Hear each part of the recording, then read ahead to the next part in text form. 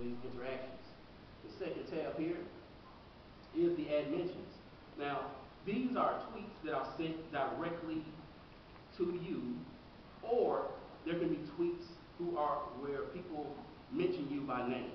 So, for example, if I saw another gifted teacher and I said, hey, you should follow my wife, she teaches gifted. Now, I'm going to send that tweet to that other teacher, but once I include my wife's Twitter feed in that tweet, my wife will get that tweet as well because it mentions her. So that's how the mentions go. Does anyone have any questions so far? All right. Activity, which is snapshots of your followers, retweets, and favorites. You will find that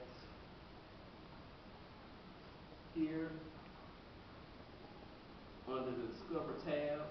And under the Discover tab, it just basically gives you sort of a quick hit of different popular stories that are happening around. It also shows you, like if you click on the list on who to follow, it'll give you a list of people to follow.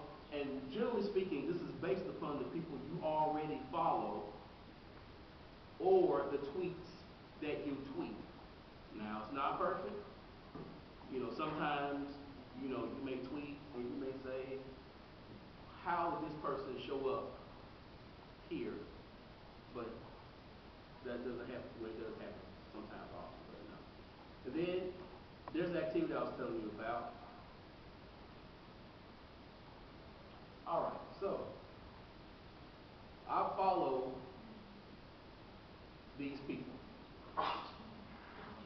And so you'll see some activities ahead, like they follow these people.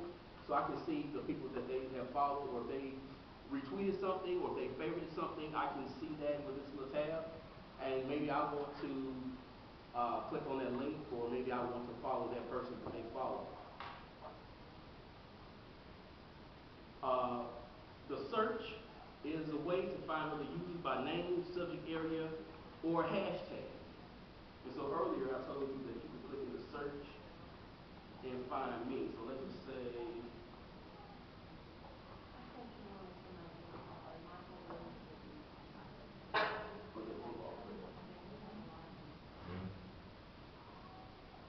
so I click that, and you see there's two people there, and that's People Gaji, and you see here. So if I put in, let's say, second grade teachers,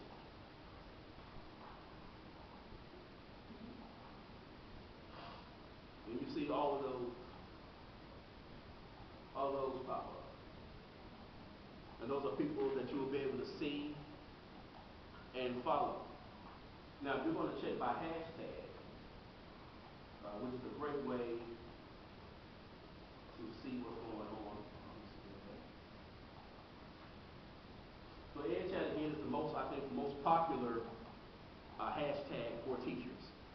And so notice how, now that's Edutopia, and looks like they retweeted something with the hashtag EdChat. Everything that shows up that people have actually used the hashtag EdChat will pop up and you'll be able to see it. So there's Tom Whitney, Cheryl Terrell, who actually made that video you saw earlier, Joyce, and I follow most of these people on People Guide.